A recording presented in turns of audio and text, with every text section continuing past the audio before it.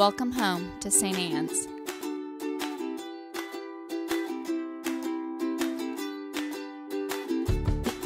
We want you to know that you're welcome to join us at 10 a.m. on Sundays. Please be sure to hit subscribe to receive our sermons.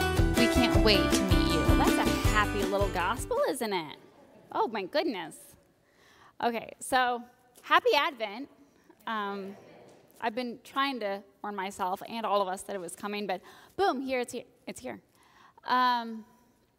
So Advent is broken up into 4 different weeks, as we know, and each week has its color and kind of its theme. And this first week is really apocalyptic. And so your reading from our gospel today is very, very apocalyptic. This kind of end times, and all these things are coming to pass. And it goes something like this. Like, people want to know, because being a Christian gets you picked on. And these people want to know, when are we going to be right? And when are you going to come down here and let everybody know that we were right, blow them all up, tell them I was right, they were rude and they were wrong? When is the end coming so that we can all just win? That's what they want to know. And Jesus again and again is just like, chill out. You don't need to know that. That's not your job to know that. It will be what it will be, and it will be when it's supposed to be. And you know what? Even I don't know. But just chill out. The thing is, you and I are obsessed with endings.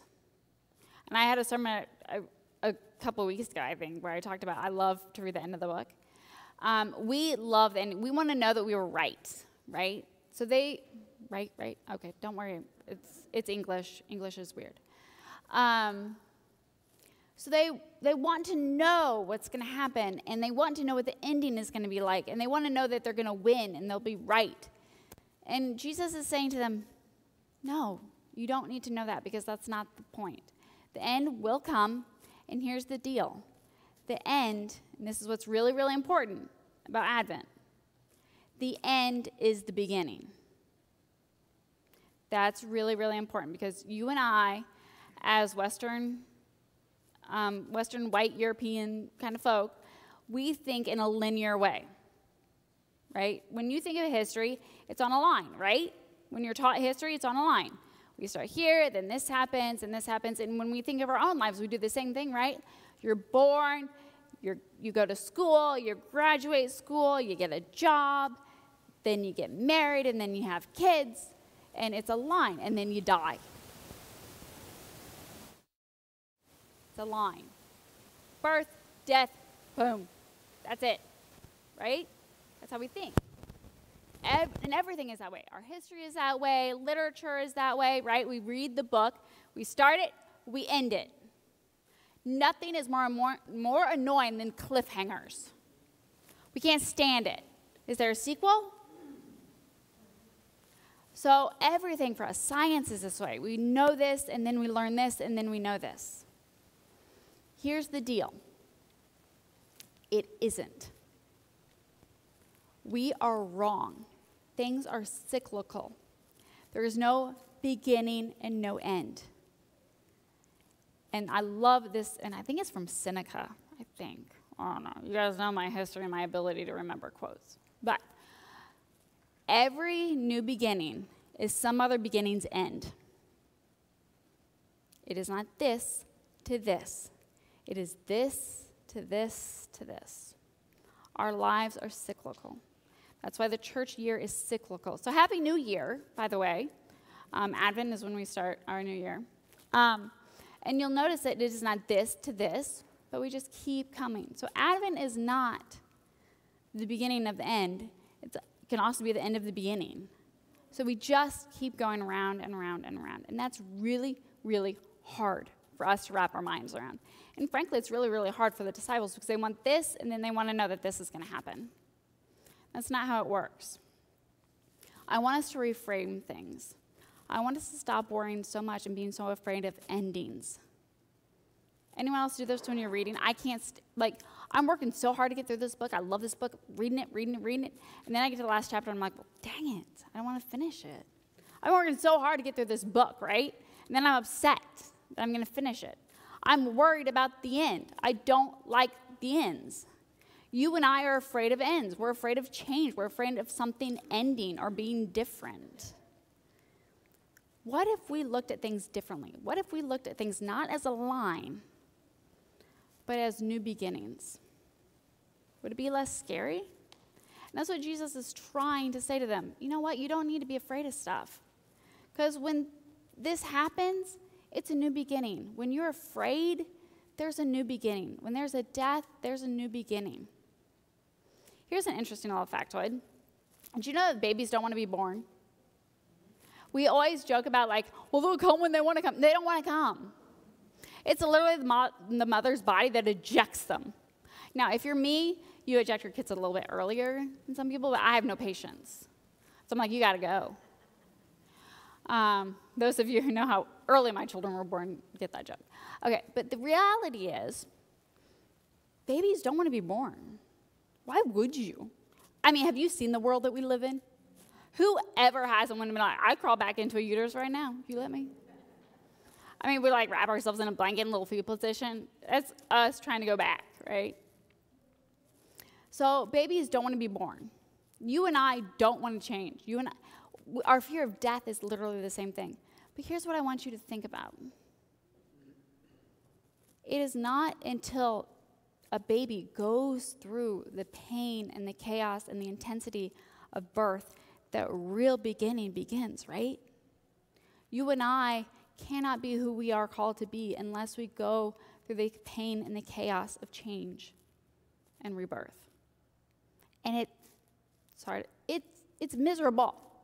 Nobody wants to do that. You think a baby wants to go through a birth canal? Heck no. Heck no. They're all warm and cozy in there, and they get fed automatically. They're on a drip feed.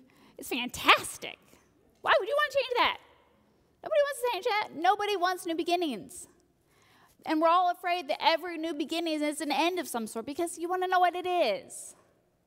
It is. Advent is the end of our previous year. And it is the beginning of a brand new year. And the church goes to the same thing. We are so afraid of our loss and our change, aren't we? Do you ever, and I do this, I'm so guilty of this, so I'm just going to be honest and vulnerable with you. You go past the pictures of who used to go to church, and you're like, whoa, haven't seen that one in a while. They died. Oh my gosh, the church has changed. And what do? We go with the loss. Oh my gosh, we've lost things. We've lost things. Would you do a quick look around? How many of these faces aren't in those pictures? Is it loss or is it new birth? Is the baby dying or is the baby being born? Is the church dying or is it being reborn? Are you and I in our everyday lives? Are we dying or are we being reborn? And it's really asking ourselves those questions that's really, really important. Is the change the bad thing? We're so worried about loss, aren't we? We're so worried about loss. That's all we can look back. All we do is look back. What did we have? Where were we? What was comfortable? What worked? Instead of looking forward about where is God calling us to? So I ask you to ask yourselves very prayerfully this Advent, because this is what Advent's really about. Advent is really about looking inside and saying, what do I need to let go of to be who I need to be? And we all have stuff that we need to let go of. As a church, as individuals, as a nation, as a people, humans in general. As families, we have things that we've been clinging to because we're afraid that they're dying. But what if they're just changing? And what if our clinging to the past has been killing our future? What are we not willing to let go of to be reborn? And that's what I ask us today. And that's what Jesus is saying to you. Calm down. It's okay. You're so worried about wars and famines and all this stuff and about the good old days. You're worried about the good old days. What do we got to do to bring the good old days back? Can I just tell you? The good old days weren't really that good. But they were comfortable and they were known. We are called to go into the uncomfortable and the unknown because that's where God calls us to be.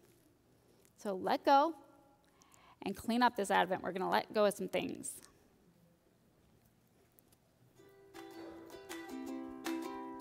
We want you to know that you're welcome to join us at 10 a.m. on Sundays. Please be sure to hit subscribe to receive our sermons. We can't wait to meet you.